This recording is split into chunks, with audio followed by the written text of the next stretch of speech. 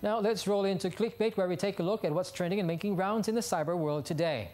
Accidents involving motorcyclists often occur every day. They put their lives in danger just by being on the road.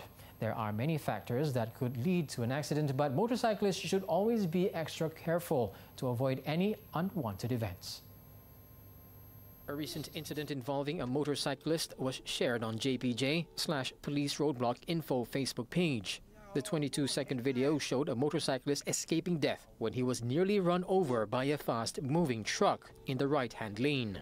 It can be seen that the motorcyclist was at the front of the lorry, which is a blind spot. Hence, the truck driver was not aware of his presence. Dashcam footage shows that the lorry crashed into the back of the motorcycle, but swift action from the rider to maneuver his bike to the side of the road saved his life.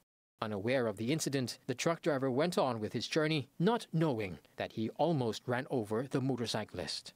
The video has received various reactions from netizens, with many people asking why the lorry driver was in the fast lane.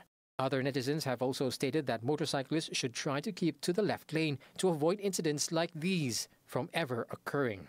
To all the bikers out there, we understand that the road is simply not safe. However, the only way to manage this is to be extra careful on the road, especially when it comes to riding at blind spots.